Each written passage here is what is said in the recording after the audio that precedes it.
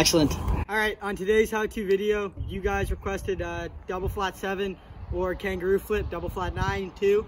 So 7 and 9. So basically it's a double flat spin 720 or double flat spin 900, which is just the 180 on the end. All right, so this is what a double flat 7 looks like, fully done, and then I'll do double flat 9, and then we'll move into how all the mechanics works.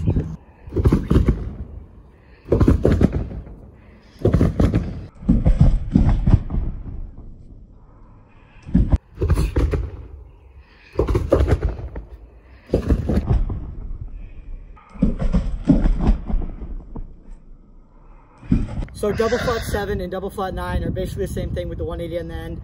Double flat 7, we'll stick to that for now, is really just 2 flat 3s in the air together. I know that sounds a little confusing, but it's pretty simple. It's not different like a double cork set. When it comes to double flat 9, it's a flat 3 to a rodeo 5 or a flat 5. So in the second flip on the double flat 9, you're adding that extra 180 and going to 5 on the second flip. So basically there's a couple ways you can practice for this. I would personally suggest a 2-piece progression. The 3-piece progression on this one doesn't really work very well. As you can see right here, it looks like this.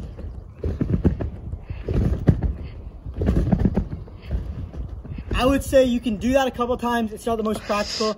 Realistically, you gotta do the double set, which looks like this.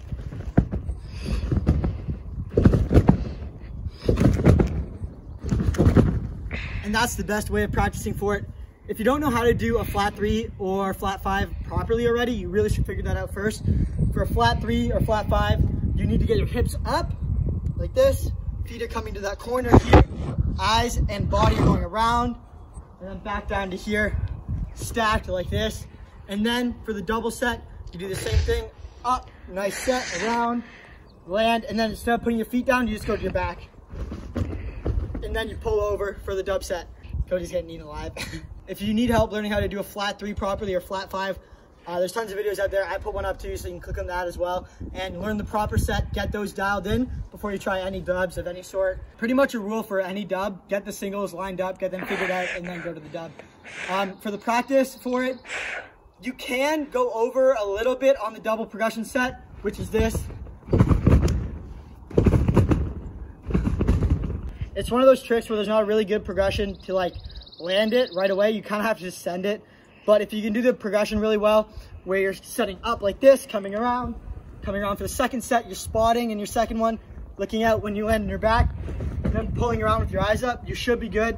So I would say really put the miles in on the double flat set and make sure it has it like this. I'm going to show you right now. We're going to put it in slow-mo so you guys can see where my eyes are the whole time and where my body is. And then really dial that in, and then you can go for I guess you can go for it.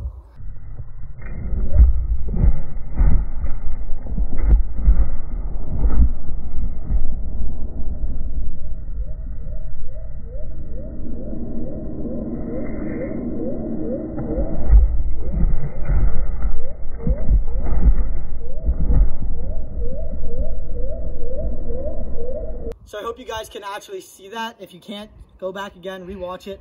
But my eyes are coming up like this on the first one. Then when I come around where I would land, I start spotting up again, like I'm gonna do a second flip, and then take it to my back. And then when I land on my back, I look up and around and pull over. Basically, that's the best way you can practice for a double flat. It's really an easy trick to get around. If you wanna send it, make sure you have that proper set, and just boom, reef it around. Add all the horsepower you can, just let it buck. But I would suggest first one, maybe grab under your leg. A lot of people find it speeds them up a lot. And yeah, you can literally, watch this. You can literally do a set like standing here with 1 bounce.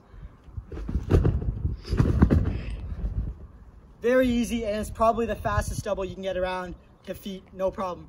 First one, I would suggest using a mat if you have one, because with a double flat, you can land 1 foot heavy or 1 foot heavier than the other, or on the side easily. It's easy to travel, and you don't want to mess your knees up or ankles up or anything like that.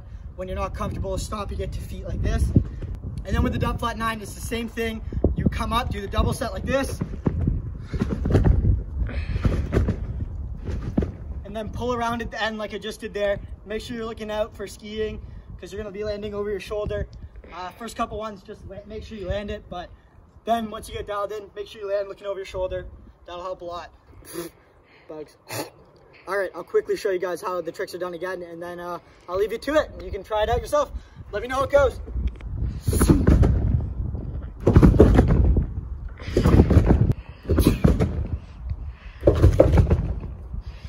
All right, if you guys like this video, please hit that, I guess smash that like button, because that's what people say. But like it and share it with somebody else who needs help. Subscribe, it really helps me out, and I would really appreciate it. Hope these tutorials help you guys, and leave some trick requests in the comments down below, and I'll try to do them. All the best. Hope you guys get the tricks and dial them in. Let me know how it goes. Peace.